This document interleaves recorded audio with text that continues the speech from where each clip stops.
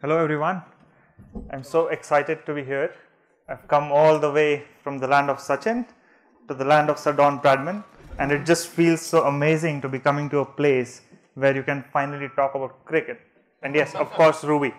Last time when I was visiting the United States, I had carried along a cricket kit with me in the hope that if enough people show interest, I could teach them about the game and also probably play a few. I mean, how hard would it be since they probably already know about a game called baseball?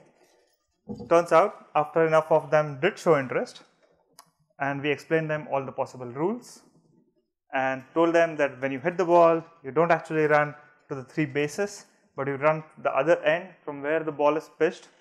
Everything seemed set and fine. So a friend of mine finally bowls a delivery to this person.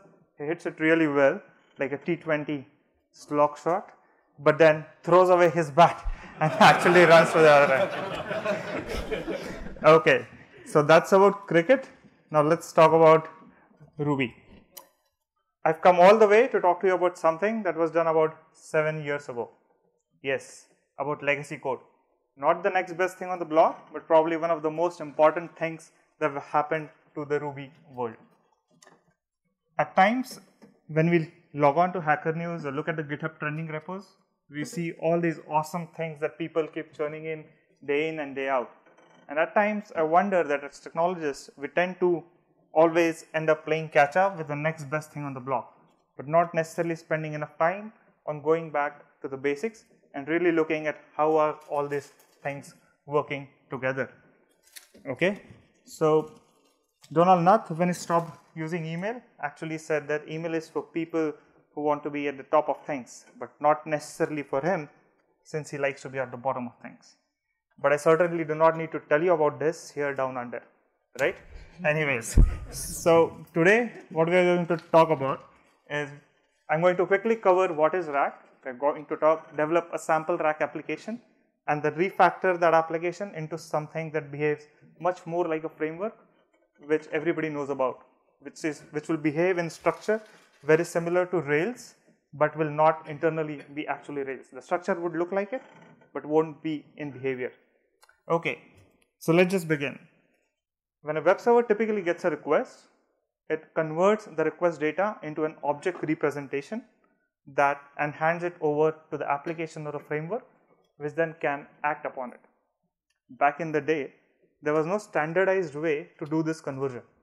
So as a framework developer, if I had to support a specific server, I had to write specific handlers for doing that. Okay, so RAC came along and solved just this problem.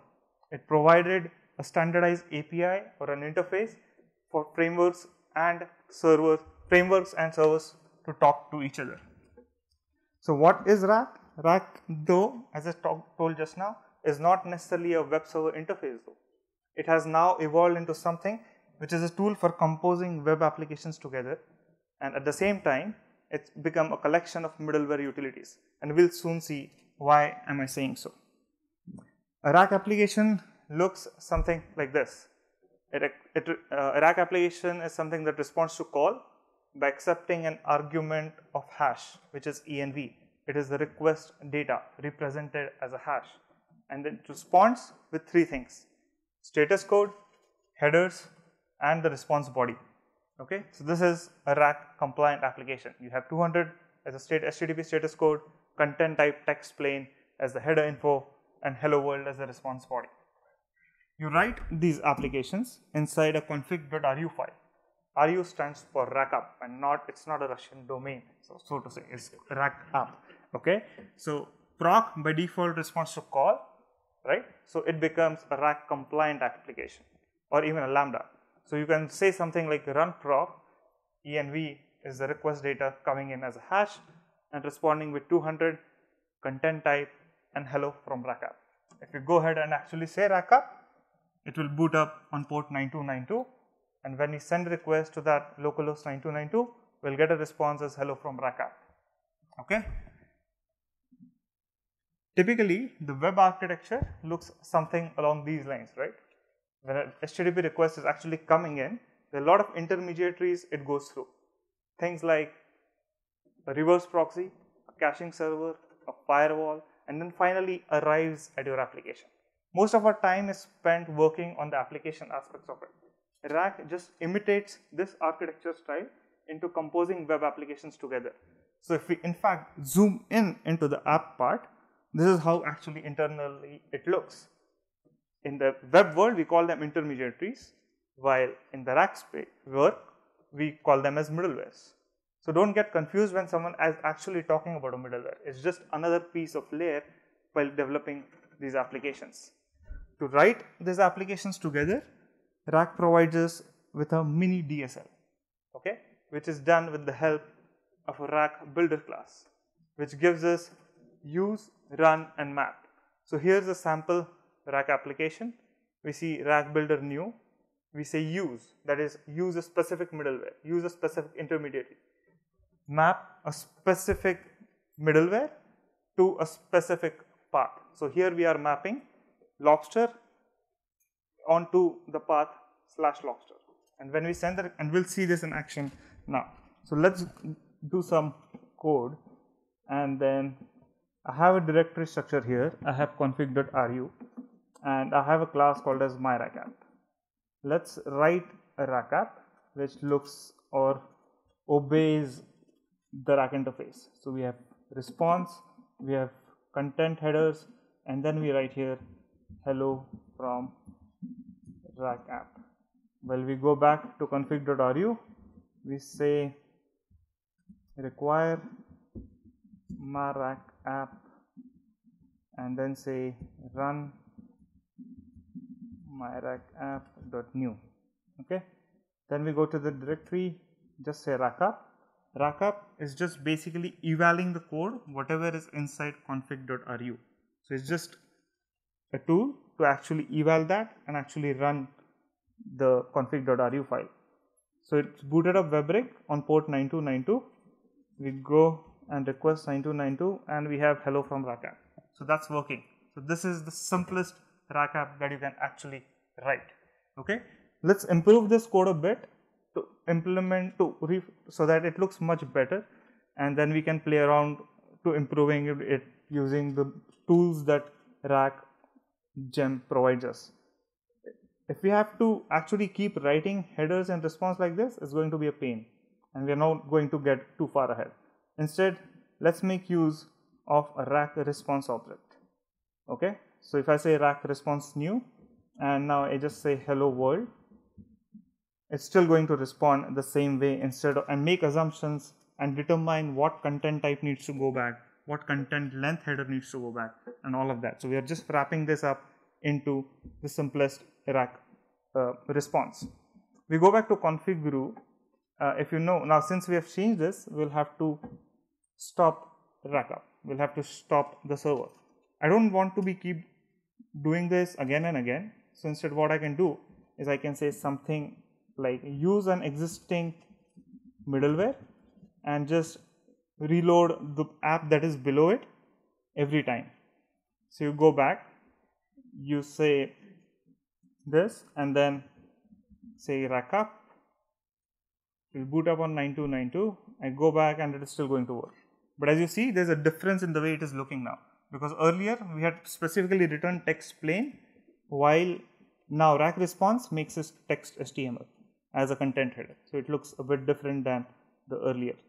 Now if you go back and change this, and since we have used Rack reloader, we don't actually have to go and restart this. I can just go and say this, and so we have made use of two things here using the DSL. We have made use of the use keyword or the DSL construct, and then we have made use of run. So what is the next thing? We would probably want to use a map also from the DSL. So here I require Rack lobster, which comes bundled with the Rack gem, and then I map /lobster and do, then I say run Rack lobster.new, and I just end it. Okay, so now what we are going to have is when the request is coming in, it is going to pass through this layers. First it is going to Rack reloader, then it is going to come to, if the request is for lobster, it is going to run that piece of code, If not, it is going to go and run my rack app.new. So since now we have changed config.ru, we obviously need to stop this. We go back, we say rack up. So this still is working, and now we go to lobster, and we have a lobster on our screen. So fine, you can flip it and you can crash it. But this page we have never written anywhere. It's still a good looking output for an error page, right? If you go below, you end up seeing that you're seeing this error because you use rack show exceptions, and never in our middleware stack have we actually returned that. Where is it coming from? It's actually coming from a piece of code in the server class of rack. So what's happening is when you actually say rack up, by default the server is loading in development two middlewares, rack show exceptions and rack lint. Okay, so the rack up command itself is making your use of two middlewares at the top of the stack, so that anything that's going through the stack gets passed via the rack lint and rack show exceptions. Fine. So that's the part. We had a demo of my rack app. We used the middleware constructs of use, run and map. There's another interesting part. Earlier I talked about using the rack DSL inside a block of rack builder new, but nowhere while writing config.ru we actually wrote that. We just wrote use, run and map. So what's really happening here? The thing is, when rackup actually evals the code, it does it like this. It does it inside a block of rack builder new by default, so you don't have to keep doing it. Okay, so that's how it composes the entire rack application as a piece of stack.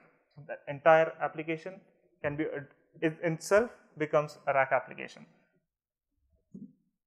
This is how map works. I'm showing this piece of code because we are going to use this later when we actually implement something similar to just Rails. What is map doing? It's doing two things. We saw map/lobster and a piece of block. So it is maintaining a hash map of the paths and the block that it needs to run against. Okay, so dynamically when the request comes in, it can just look it up in the hash map and then run the block associated with that. If you use Rails, you must have at times said rake middleware. If you actually go and do it, I have a sample rack application here. So if I say bundle rake middleware, it's going to show me all the middlewares that Rails by default loads. So if you see, it's using rack runtime, method override, action dispatch, and at the bottom is our routes. Okay, so the routes file is at the bottom. So in effect, what is happening is along the lines of this. We have a server which is in itself composed of middlewares. Okay, applications like rack show exceptions, rack lint, that rack up by default loads. Similarly, for the framework side, there are things like I showed you in the Rails rake middleware, right? So it's doing a lot of things, and it's coming to routing. Routing is which again routing it back to dynamic applications, which in themselves are rack applications too. So in effect, when we talk about developing applications, we're actually developing rack middlewares. So when we're composing a web application, we're in fact composing layers of pieces of code loosely coupled from each other, which can be inserted at any piece of the stack and then can be reused across. Okay, that makes us all full stack developers, right?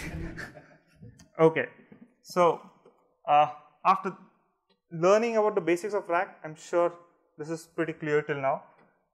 We want to be able to do something of our own. I know, why would you build another framework? Not just because we can, right? But because there are actually some reasons at times that you really need to look at. What I've seen traditionally is people tending to fit problems into solutions they know. So if I know Rails, I'll put it that problem and just solve it using Rails, whichever way it takes it.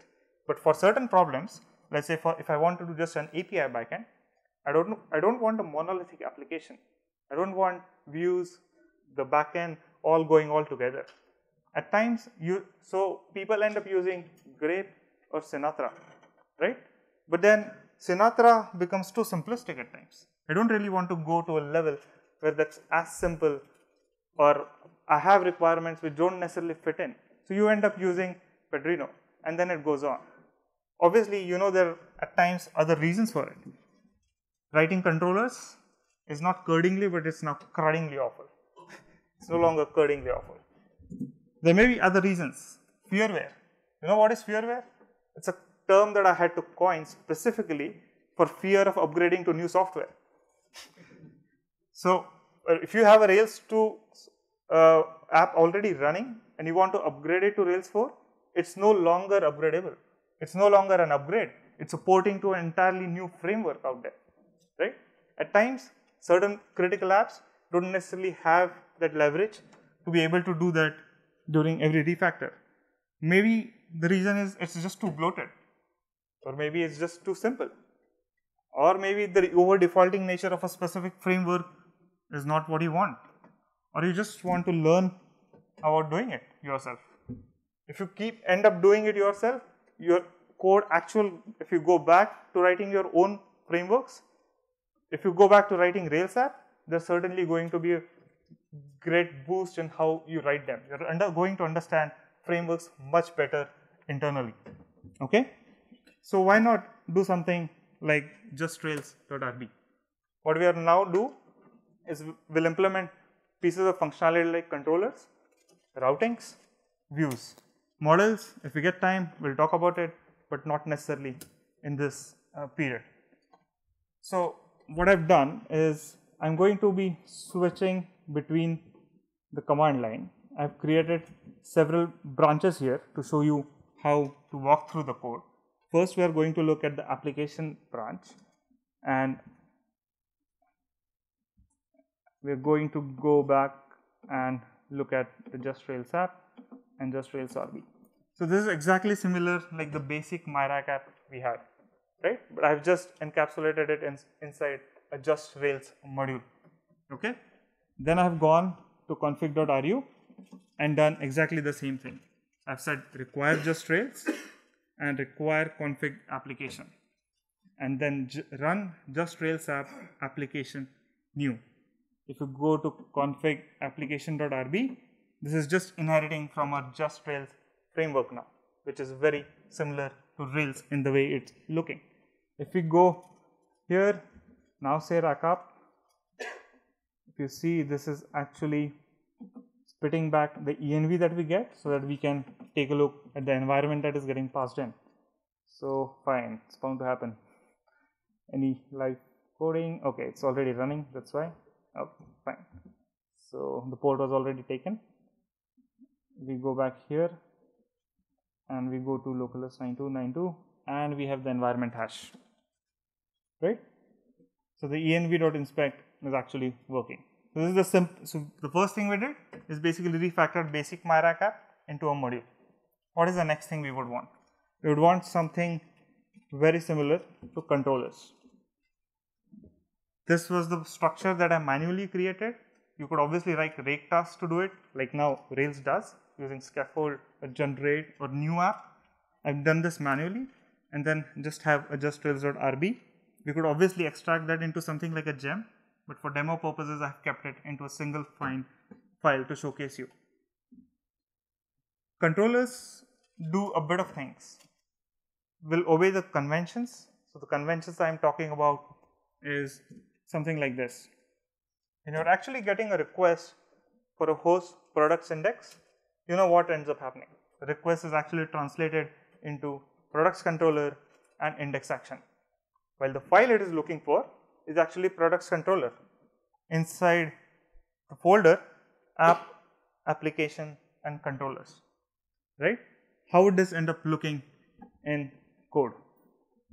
We go back I'll stop this. I'll just do basic controller, and here's how it looks as a basic implementation. So basically taking in a request similarly to the response it was earlier, wrapping it up as a request object, then sending it to parse request. What is parse request doing? It's basically stripping the path info into 4 parts. We are right now making assumptions about the path is going to look, which will change going ahead. But as a first step, we'll make this assumption. We'll run with it. We'll capitalize the controller. So products now become products, and we'll just append controllers to it. Fine, we have the controller name. Now I need to be able to load this class. So I say object.constGet cont and action, which gets returned here. I create a new class, the controller class, and then just send it the method. Whatever response I get, I just respond back in rack response new. Fine. But this object.constGet is a piece of Ruby magic. What's happening here is it's trying to load the symbol from the load path. There are 2 things missing here. First, we do not have the application right now into the load path, right? So we need to fix that. Second thing we need to do is it's not going to be able to find products controller directly, because it's actually located inside products underscore controller, right? That's the file we need to require. Okay. So first we need to be able to convert this into an underscore format. So what I've done here is I've copied this piece of code directly from active support. Okay. So this is exactly what Rails is also doing. It's not that we are just hand waving and doing some specific stuff to just get the point across. This actual code from active support, but I don't want to use active support directly. So I've just copied that piece of to underscore. It is obviously doing a lot more things here because Rails needs to deal with namespace controllers, which right now we are not worried about. Okay. So what is the missing piece? The missing piece is const missing. When you say object.constGet and it is not able to find that file, it ends up calling object missing. So what we do here now is just convert that name products controller into an underscore format. So products controller now become products underscore controller, and then we just require that, and then again say constGet, so that now the class is loaded back. Okay. And where do we add our application to the load file, load path? Here. Okay. I'm not sure if you see till the end, but it's just looking for the current directory, double dots, a directory above, and then app and controllers. Okay. And if you go to a controller now, inside app, controllers, and products controller, we have this basic first function which is just responding with hello world again. Let's see if this is working as the way we want it to. We go back to saying rack up, we go here, we say products first, and we have hello world. So that means the controller is actually responding to our request. Fine. But what happens if we now go back to root? It's a problem because now we have made assumptions about the controller existing. We'll fix that in a minute.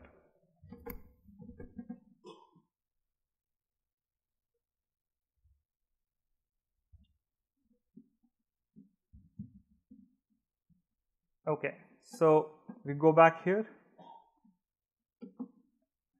Just a minute though, I would want to show you a sample Rails application and show you that it's exactly behaving the same way.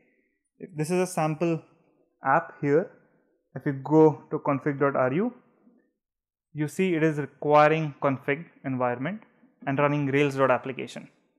If you now go to config application.rb, it's exactly like our just Rails application. This is in effect how exactly Rails internally is also loading its classes and evaluating the config.ru. Okay.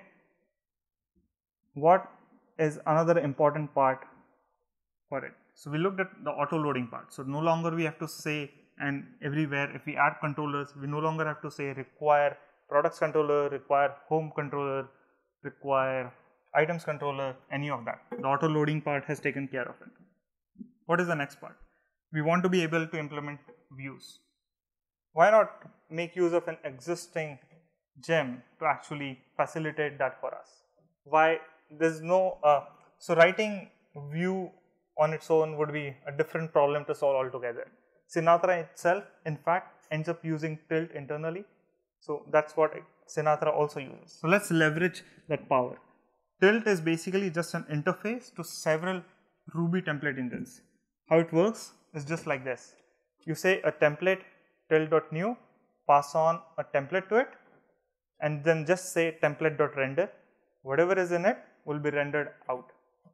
Okay. So let's make use of this. Let's write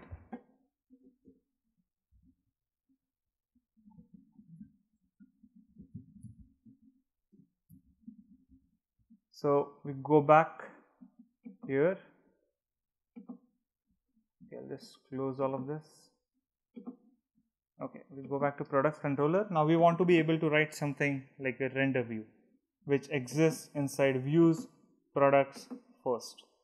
Here I have printed out env again, just to be sure that the env is actually getting propagated till the view part. Okay. So what do we change in JustRails RB? We go back to our controller class and implement render view. Okay.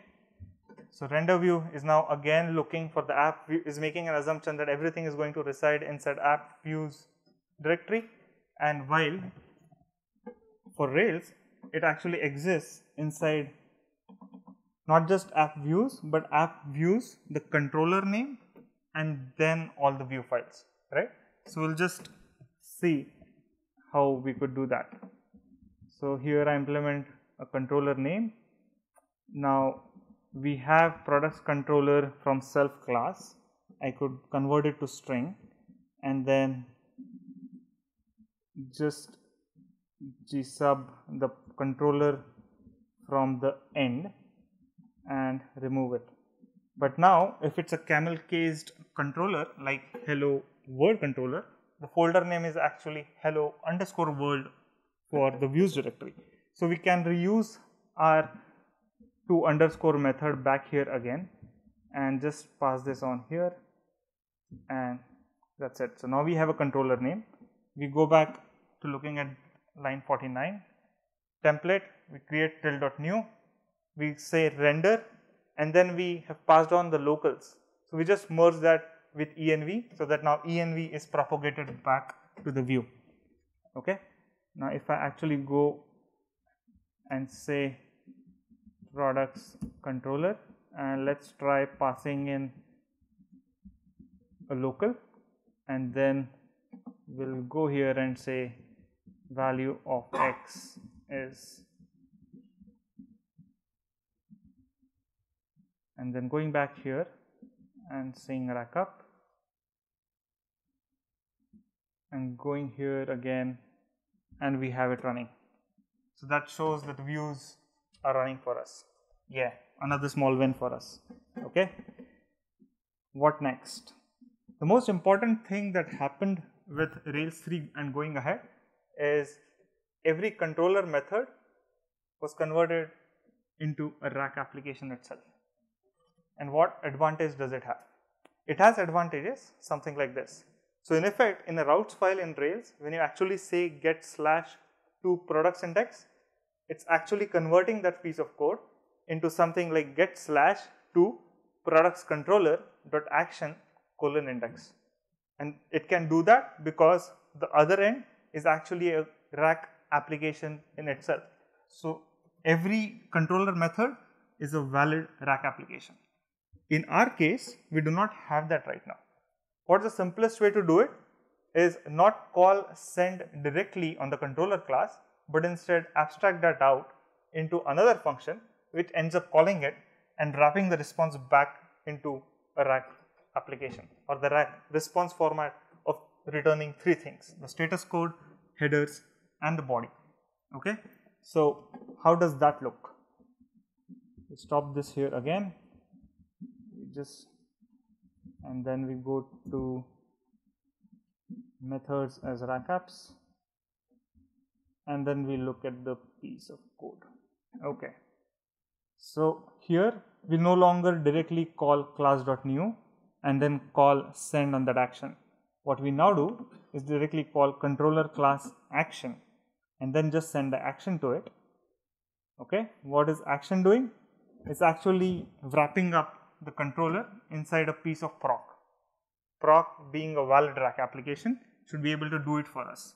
So what we say is proc, create a new instance of the controller and dispatch it.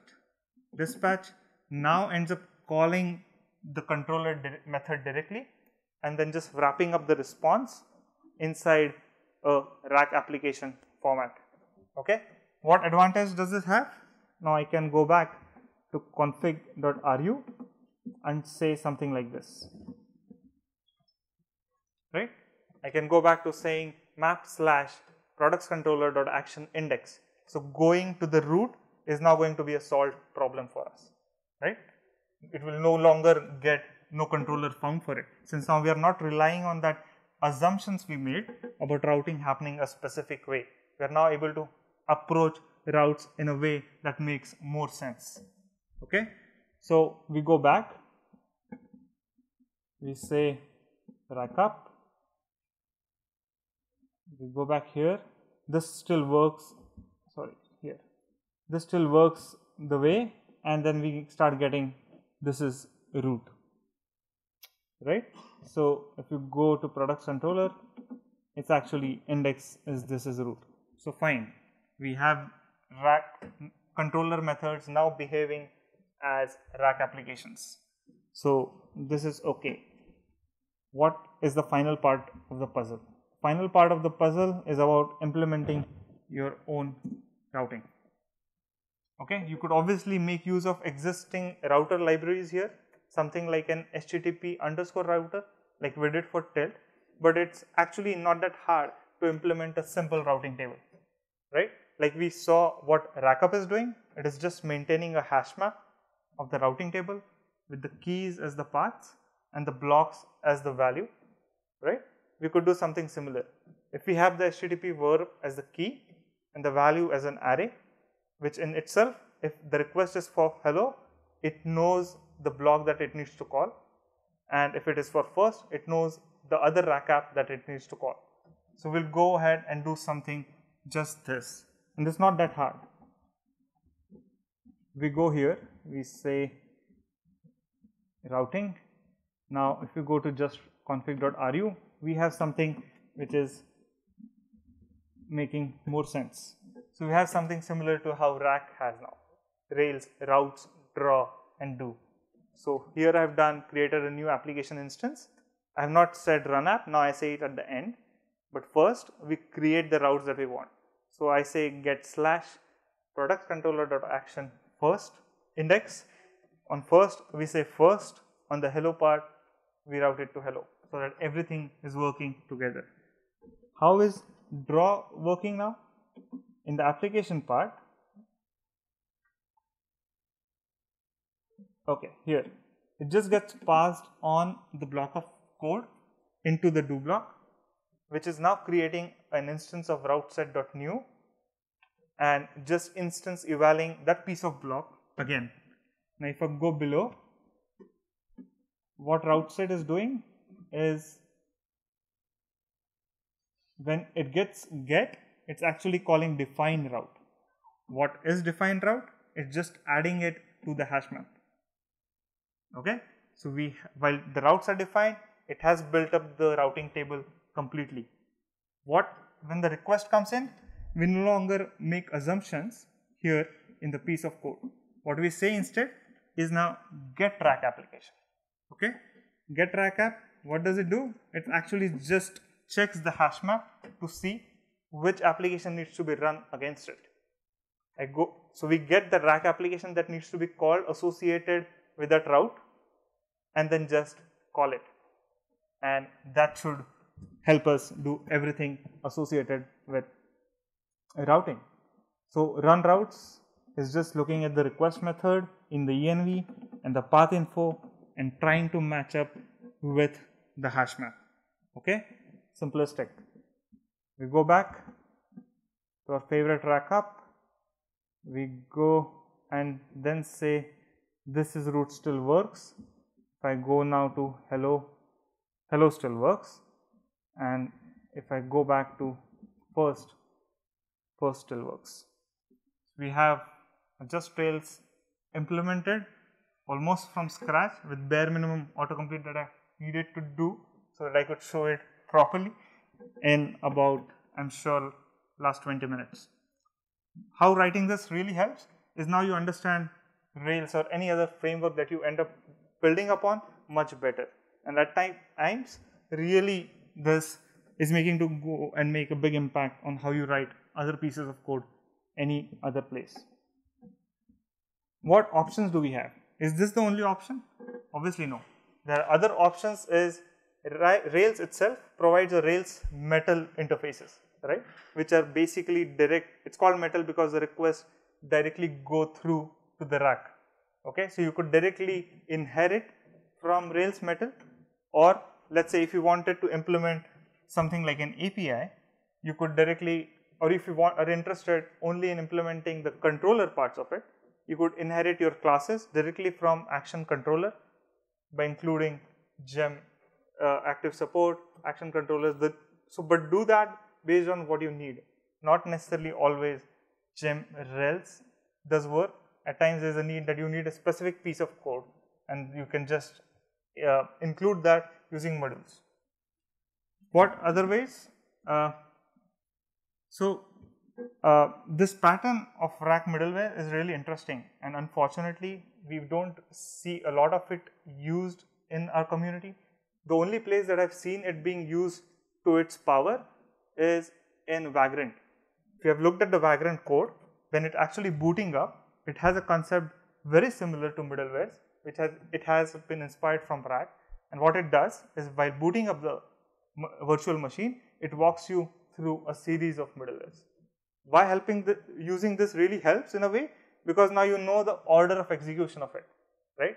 It's going to go from top of the stack to the bottom and respond from bottom to the top, just like the HTTP or the web framework or the web architecture looks like. So this has really a lot of advantages for specific problem sets.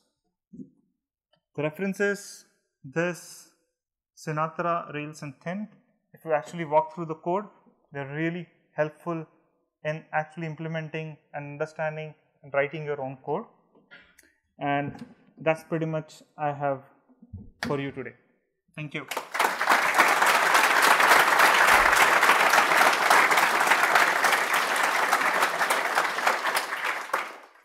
We've got time for a couple of questions if anybody has one. Here's one over here, John. The last slide up with the references on.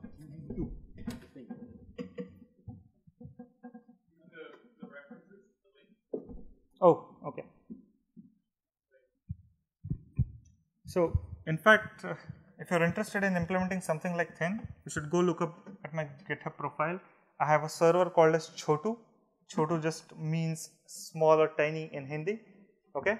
So, it is a bare minimum code which just does one work of starting a TCP server on port 4321, listening for the TCP request and doing eval inside a rack builder new block, and you have your server ready.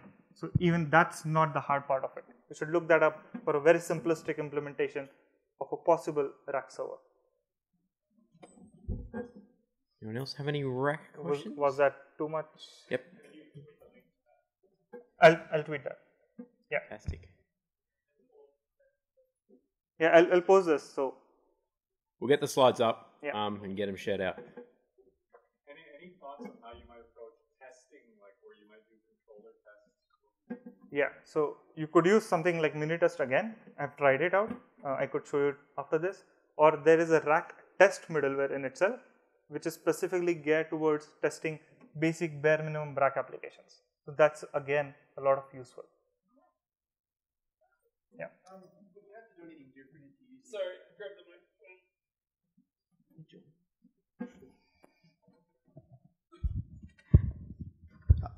Would you have to do anything different if you were developing asynchronous or asynchronous I/O evented kind of code? Oh yes. So in fact, at times that part is specifically taken care of at the server side. So in fact, if you look at Chotu, I have a couple of different implementations there. One uses thread, one ends up using Celluloid to do forking, the other uses Event Machine. That's exactly the code that Thin itself uses. So yeah, evented IO or async IO definitely can be done on the server side. So the request, when it's coming in, it should handle it that way, right? What about, like, so if your code wanted to do it inside your your rack application, if you had some middleware, is there something different you have to do? Because if you call into a block to do something, but it doesn't actually complete because it's going to be handing that off, right? How can you like do a before and after in your middleware? So I'm not really sure, but the first thought that comes to my mind is if you have a middleware, so it's basically at the end just responding to call, right? And you could in fact write sort of stream apps inside of that, and that should still work. So there's specifically, if I talk about existing implementations, go look up at Cramp. Okay. Yeah. So Cramp does it very similarly, and it's not too hard actually, in fact, to replicate that part of it. Right. So I hope that answers your question. Okay. All right. So let's thanks Nishant. It'll be 5 minutes before the next talk.